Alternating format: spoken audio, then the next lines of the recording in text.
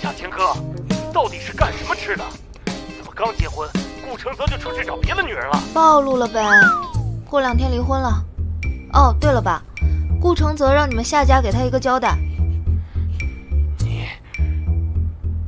喂，爸，你还在吗？不在我挂了。你是要气死我吗？老夏，你没事吧？怎么了？你别喂，吓我呀！爸，妈，我爸身体怎么样了？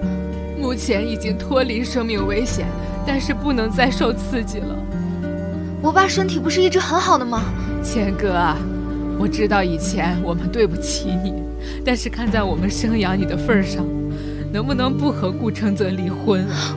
你爸投资被人骗了，整个公司都赔进去了，你再帮帮他吧，他不能再受刺激了。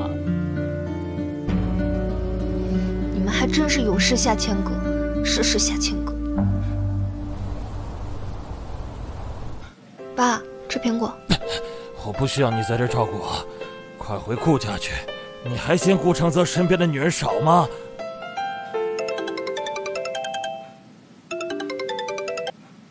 喂，我需要你以顾氏总裁夫人的身份出席新闻发布会。我现在没空。啊，我马上到，马上到。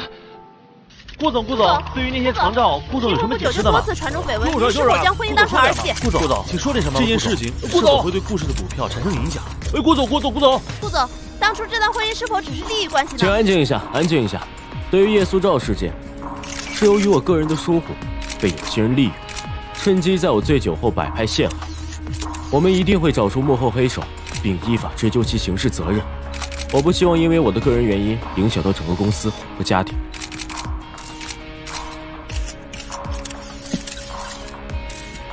顾总，您现在有什么想对夏小姐说的吗？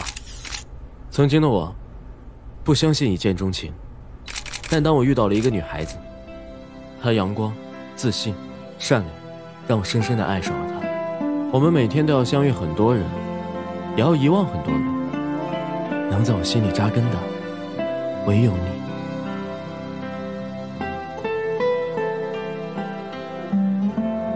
我从未将婚姻视作过儿戏。